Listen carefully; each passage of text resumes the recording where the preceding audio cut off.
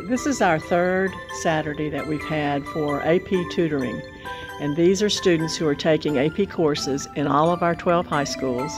And what we do is on 3 Saturdays before the exams start on Monday, May the 4th. And so we try to prepare the students. This is just some extra tutoring sessions.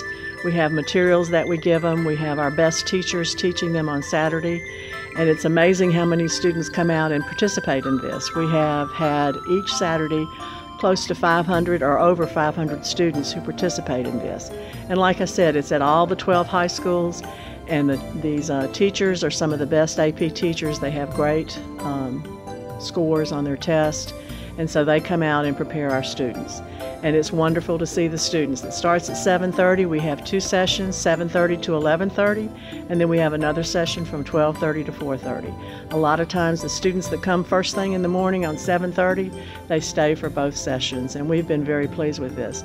This AP initiative, this has been a big push of our superintendent, Mrs. Peak, and she's been behind this all the way, and we're probably one of the only systems that do this on the Saturdays, and we're very proud of it.